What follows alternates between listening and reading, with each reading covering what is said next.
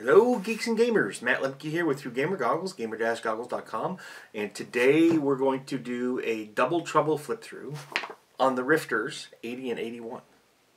Be right back.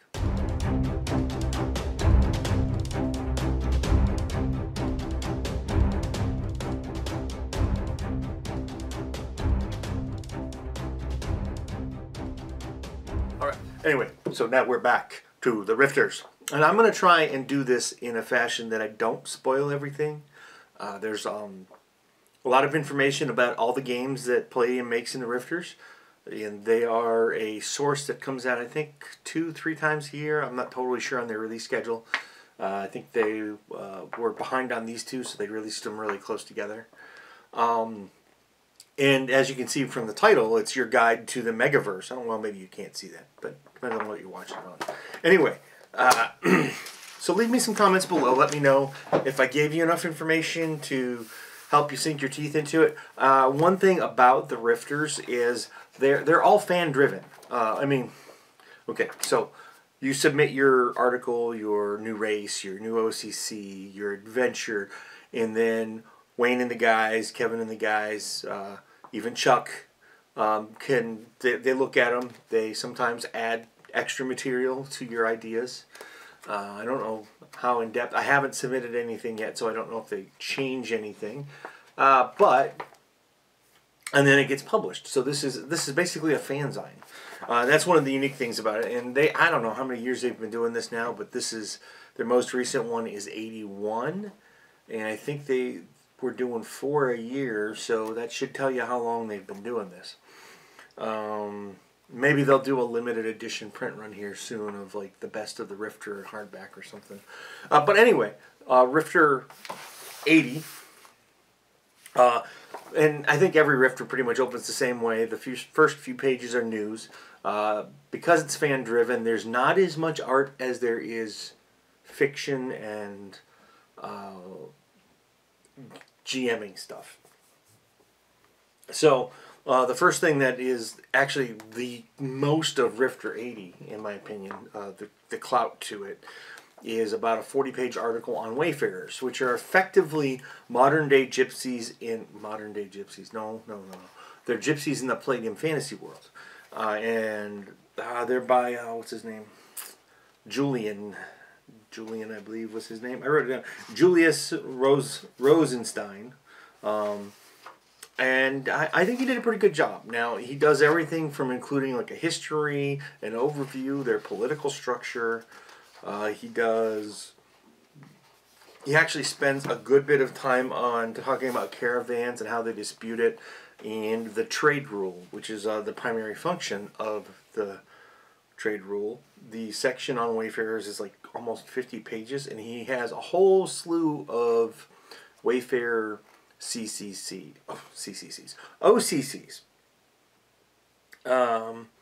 And then there's even a small section in retrospect to the whole section on blood feuds and how the Wayfarer clan, tribe, caravan, whatever you want to call it, does its works it out politically. And this is probably close to half the book. It's about 50 pages, and there's 110 pages in the book. Then the very next thing is House of the Red Sands, which I am probably going to butcher this a little bit because I don't know anything about splicers really, and this is a splicer supplement. There is your art for it, and basically it's like a new section of the world, I guess, and it talks about travel and noteworthy weather conditions. Is this the one that has the... No, that's Nebraska, Rifts Chaos. And it breaks down things. One of the things that probably going to make a lot of people happy is there's the Dreadguard template that was created here. I don't know anything about the Dreadguard, like I said, but there's a slew of host armors, which is like... all MDC, so that tells me a lot about the world right there. But the fact that it's splicers, it has to do something with I'm guessing demons and possession and cool things of that nature and bioweapons. And then, like I said, I can't talk much about the that section without getting into Splicers. It was way over my head. It was deep. And a lot of good fiction, though. The fiction was good. And then the very next section is, oh yeah, Masters Unlimited, Villains and Organizations. This is actually a really great reference tool. Villainous organization and adventure ideas. And it gives you a brief intro, and it talks about how supervillains are born, and then it gives you some sample masters and different things. Like here's a battleship, and then also, let's see, what was I going to tell you about? Some associated heroes with it. There's a whole bunch of OCC/NPC type characters here for GMs to use, and then about a page of hook, line, and sinkers. Now, when I first started looking at this book, I was like, yeah, this is kind of silly, but I read through it, and it's actually a really good section. It's a little bit more in depth than just creating an organization. Part 1 overview for Rifts Chaos Earth Nebraska. This was kind of neat. I haven't played Chaos Earth, but I did read the fiction and the fluff, and it talks about shadows over Omaha, and there's a good 3 or 4 pages of fiction background type of material there, and then it goes a little bit more into detail into NEMA, which is the Northern Eagle Military Alliance, and pretty much this whole first section, because this is actually carried over into Rifter 81, is all basically things like the land, the environment. It's setting you up with the OCC types of things, the government. And one of the cool things that I thought was cool is they talk about the weather, and one of the things they talk about is the most turbulent and unnerving new weather to blast across the states are storms that have been dubbed as zone twisters. And they're massive tornadoes of magical energy. Get out of my way! And then there is the Reaper Power Armor, which isn't... Okay, it's new because it's in the book, but it's not new technology-wise. It kind of reminds me of, as we turn the page to the picture, Doc Ock meets Aliens, or was that Aliens? Yeah, Aliens with the loader, and even a little bit of Predator influence in the different types of blades down here.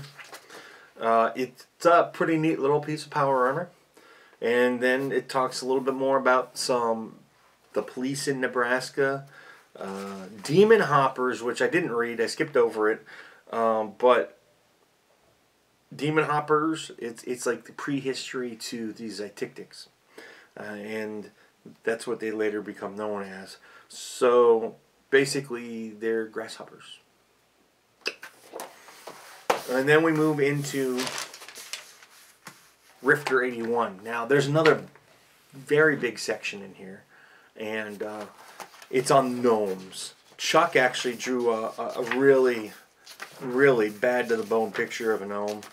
I mean, it's one of the best pictures that I think I've seen of a gnome anywhere. There's a lot of personality of this guy casting magic.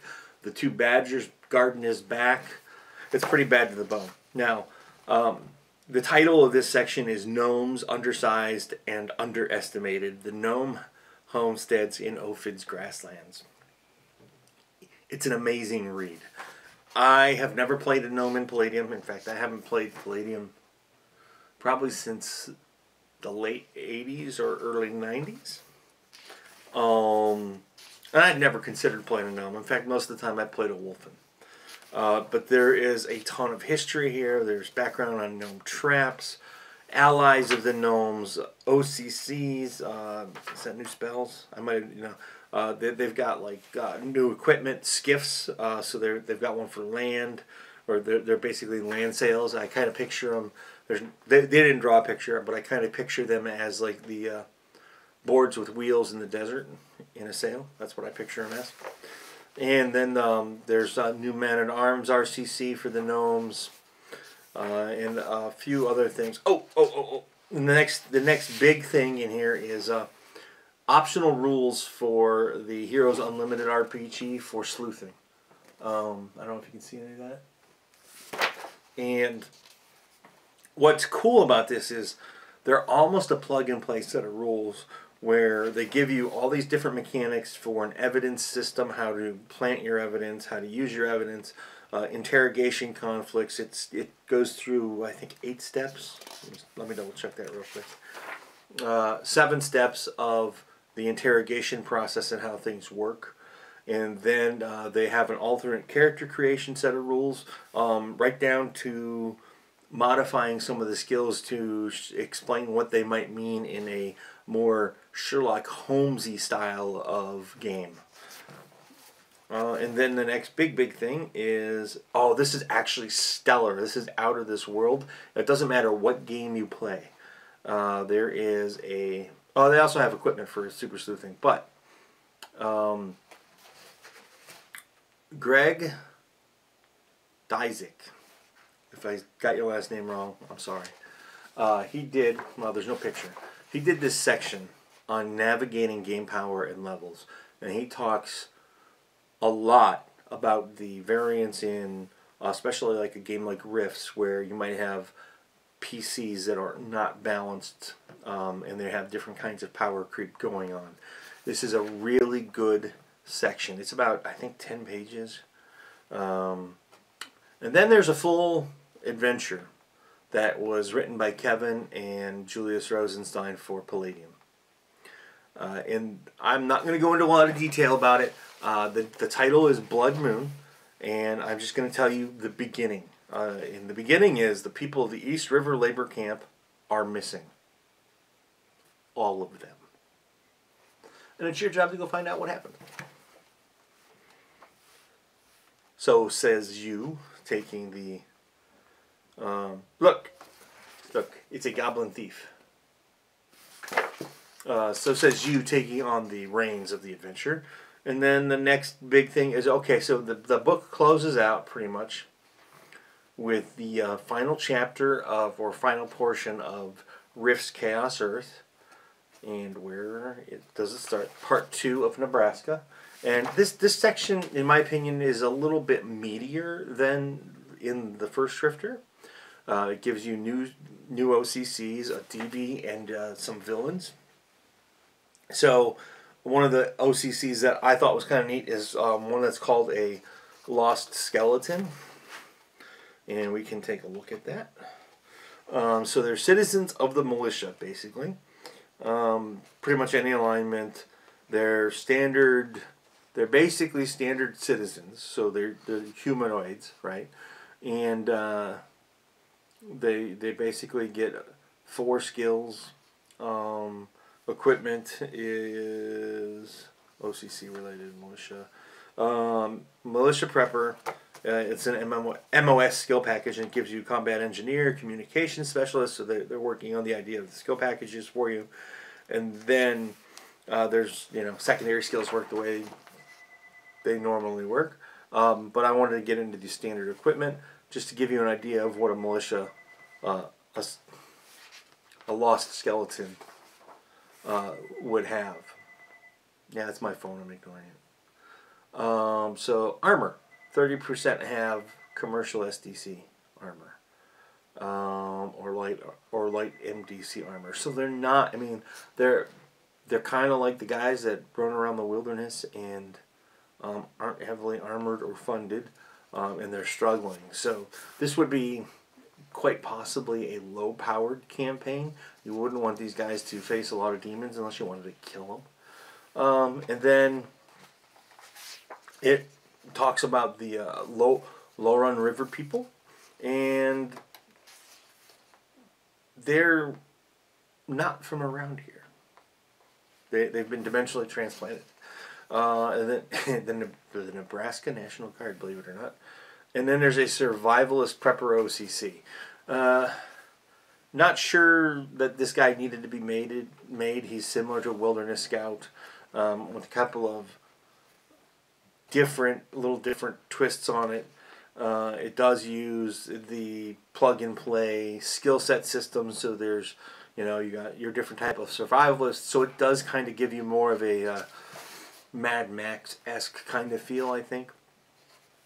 And then the book actually closes out with different types of adventure hooks, hook, line, and sinkers. So, what do I think of the Rifters? Well, I think one of the coolest things about a Rifter in general is the fact that they're written by people like you and me, fans. You can, in fact, I think it's in the back. It's in every book. It tells you, why don't you write for a Rifter? So if you pick up a Rifter, you can get everything you need to know to do it. The submission guidelines and things of that nature. I would say that they need more art. I mean, the art is good. It's great that, let's see, this one is 112 pages and this one is 112 pages. So they're pretty consistent on the size. And but I think a lot of the material, at least from the two I've seen, these are the only two I've ever owned, is pretty good. It depends on what you want. It's people sharing and you know, creating things that other people could use that wouldn't normally be put into print, and that makes it good. Now sometimes there's things like the GM advice that makes this book extremely valuable. That is a very good article. I wish that I had written it for my blog. Anyway, thanks for watching, guys. See you next time. Hi, guys. Meet the Nibbles, who's gonna go down. She just decided not to go down my back, so we'll do this for her so she's comfy. Thanks for watching my video, and I appreciate it. Please hit the like button and share it if you know somebody who might be interested. And of course, there's always Twitter and the Facebook thingy, and soon I have a newsletter coming. That'll be down there or in a link below, and my kitty cat loves that idea. So anyway, there was one more thing. Oh yeah, subscribe. Be a part of my community, our community. Let's make it grow together. See you guys at a con somewhere, or a local store, or if I'm driving through the country, maybe a game club.